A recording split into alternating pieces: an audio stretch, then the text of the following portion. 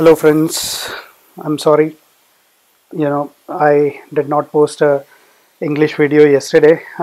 Unfortunately, it was a very quick video that I took, so it was a single take video, so I didn't want to redo it all over again. But since I got a lot of you guys asking me what happened, what is the story behind this bike, etc., etc. So I thought I will do a quick one. So this bike actually belongs to one of my ex-bosses who actually bought it, I think, about 7 years ago. So that's when we actually worked on the entire bike. This bike was actually one of those bikes which was fluorescent green and had the different kind of Yamaha meters, actually these kind, and it was white in color. The original last model meter is what this had. So we had to slowly make it into something which was little presentable. So that's what we did. We actually changed the front mudguards first, then we changed these meters because he likes these kind of meters, not the one which was there on this bike. Then we got rid of all those fluorescent green tanks and panels, and we got original black panels. This is actually an original Tiger. So if you see the engine number is a 1L5. Okay, so that is what an original Tiger has. So apart from that, this bike is stock. There is nothing much. The small touches which are there, like these RXZ foot pedals, and then the pulsar side stand. Other than that, the bike is completely stock, has all stock parts, has a carrier. This is an aftermarket carrier. Most likely we will get rid of this. Then so in yesterday's video there was a huge hole in the tank. I'll put those pictures up here.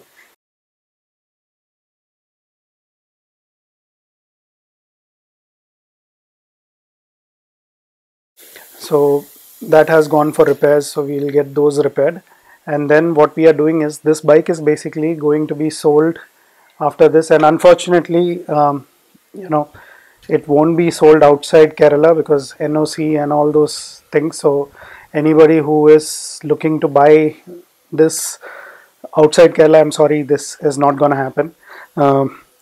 And this bike actually is being sold to buy one of those electric bikes. So actually it makes me kind of sad to announce that an electric bike is taking this bike's place. But these are bikes which actually stood the test of time. When the RD was launched in 1983, at that time there was only one 4-stroke bike, but after that a lot of these came. And tell you what, this is almost as old as me, and this is actually about now it will be 7 this year, 7 years old. I have restored this reasonably. That's why it looks presentable, but the way it came to me, if you compare it with this bike, you will understand, because these bikes actually stood the test of time. They were made with the best of materials, not like plastic all around. Like, see, everything is plastic. So that was the thing. These bikes were actually built really well, so they stood the test of time. They actually served their previous owners pretty well, so it will go to a better home. And the thing is, my ex-boss also has a Shogun, so the choice was between keeping this and the Shogun, because keeping 3 vehicles at a time is something which is not feasible for him also. So he was being very brutally honest. So I said, okay, I'll make it look little better, I'll make it presentable, so that the next owner would enjoy it for the years to come.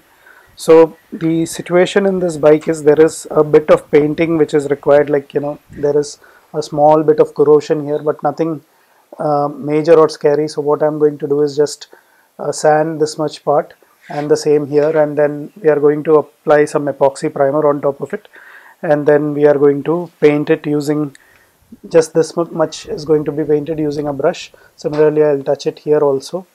Then the next thing is these L brackets. I will spray paint them. So there are two, so those will be painted. Other than that, it requires a really good wash. Nothing more than that. So we will definitely give it a wash before we reassemble everything. So right now what I'm going to do is I'm going to take the bike outside, and then we are going to uh, give it a wash first, and after the wash is done, our goal is to take the engine out today so that we can paint the engine. Okay, I think I have the paint with me, so mostly the covers um, will be taken out, but the cylinder and the head I'm not going to disassemble those, uh, because one, I don't want to buy all those gaskets again. I might have a clutch side gasket, so that is going to be simple. Plus this bike is going to get all the oil seals replaced, so that is something that we will do as well. But anyways, we are not removing the cylinder. Also, as I mentioned earlier, this is a Tiger, so the difference between a normal RX 135 and a Tiger is not something very huge mechanically they are exactly the same cylinder, same everything. The engine number, like I said, is an IL5, so that is there. Secondly, a Tiger, the switches are from the latest model because he wanted a power switch, but the switch actually looks something like this, like a Yamaha RX switch on this. um, and then these headlight stays that you see are actually black in color on uh, a Tiger. Then the indicators are not like this. The indicators are like normal RX indicators, but the back of them, backside is black. Then the next thing that you see in a Tiger which is different is there is a Tiger decal which comes here, so which we are going to put on this, of course. And then the shocks are not adjustable.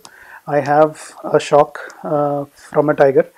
The height of the shock is not adjustable, so that's the thing. And the graphics, actually, though it's an RX 135, it has a RX 100 type tank graphic, so that's the only difference between the Tiger and this. And of course I forgot the meter.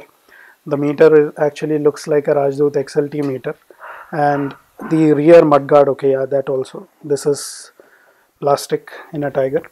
So basically a Tiger was a couple of thousand rupees cheaper than an RX 135, so they have done some cost cutting here and there, and that's what you would see in a Tiger. So one of my friend has an original Tiger, but he also made these modifications. The meter is something that everybody hated, so the first thing that everyone did is they changed the meter. So this one also went that route. And then there are other things like, small things like installing the carrier and changing the rear mudguard. So the chrome one definitely looks beautiful, that's why most of the people actually go for the chrome.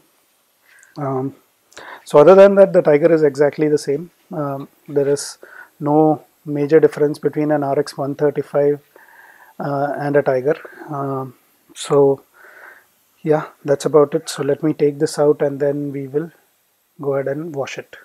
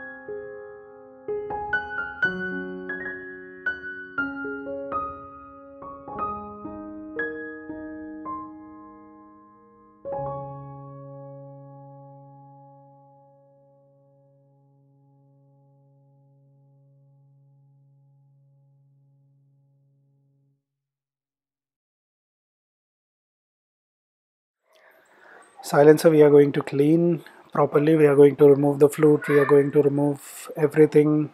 I'm going to get a brake cleaner to clean everything properly, and then we are going to burn the flute and then polish the silencer and fit it back. The rear mudguard actually is not that bad. All you can see is surface pitting that will go when we polish it properly. So that is that. Other than that, obviously we are changing the handle, so nothing to be done there. The outer tubes are something which are already painted, but I'll have to repaint them because they are scuffed a bit. So it's not going to be these. I already have outer tubes which are kept in storage. As you can see, these are the outer tubes which we are going to use. So what I'm going to do is I'm just going to scuff it and then spray a coat of paint on top of it and then fix those. Hubs and all look reasonably good, so I'm not going to touch that because then the restoration is going to get bigger and bigger. That is not the plan. The plan is to make it as small as possible. So now the next biggest challenge is I made the entire area dirty, and you can hear the little mechanic is up. So okay, so she's saying something to me, so I have to go. But before her mom wakes up, I have to clean everything, or I'll have to sleep with the dogs today in the dog cage. So let me focus on that. I'm going to clean that. Next is going to be the painting of the engine. So when we do that, I'll make a video of that as well. And I hope we'll get more viewership in English. If we do, then obviously I'll create more English videos. So it's up to you guys who are watching this English video to make sure that it has more views than the Malayalam video. So definitely we will spin off a new channel and create a new channel just for the English folks, and possibly one for the Hindi folks as well.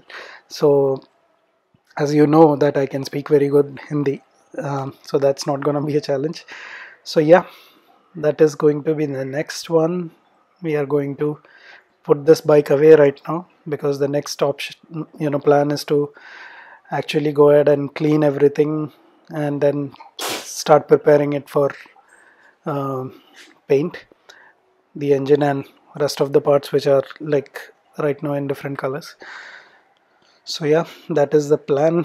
So we'll see you guys in the next one. Hope you like this video. If you do, like, share and subscribe, and remember, this video has to get more views than the Malayalam one. Okay, so I'm counting on you guys. Alright then, see you in the next one. Bye bye.